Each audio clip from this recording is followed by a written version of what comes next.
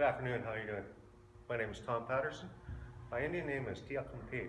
I come from the village of Nuu-Chah-Nulth, which comes from the west coast of Vancouver Island. Behind me here, I have a 10-foot totem pole that I created. I started thinking about it 10 years ago. So thank you for my village of Nuu-Chah-Nulth. They donated the pole to me to be able to create. And over the 10-year period, I come up with a West Coast whaler. If you look at the top and the face, the face is not symmetrical, and that's part of our West Coast painting.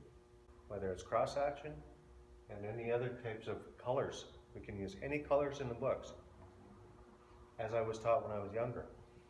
On the chest part, we have a serpent. He's called a helix sub or a hinkeats.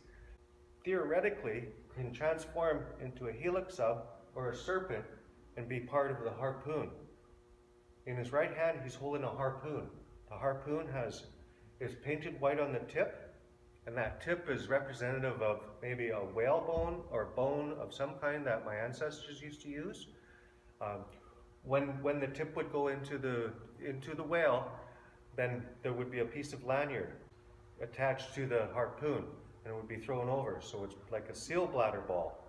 This seal bladder ball would help elevate the whale so it wouldn't dive so much, and it would make it easier for the whale hunters to tow him home. On his stomach, he has a dorsal fin, and the dorsal fin is very important because the head chief that has the dorsal fin and carries the dorsal fin, it goes into his big house, and he displays it for all to see. He shares with his community and other communities around.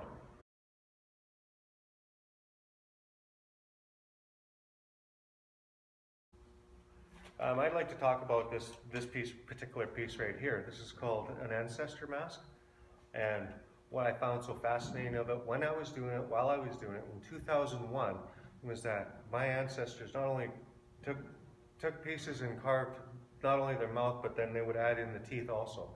I found that astonishing. It's something that really brought aesthetics to the piece.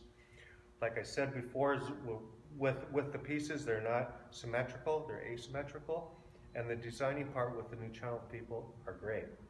The cedar bark is all part of the regalia. So when we bring out our masks in our potlatches or our ceremonies, we have everything together and set up for wearing.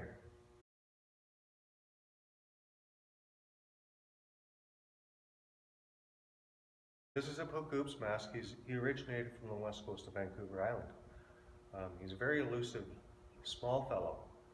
He has supernatural powers, and with his supernatural powers, the people that get to see him, they end up getting wealth and having a lot of power on their side.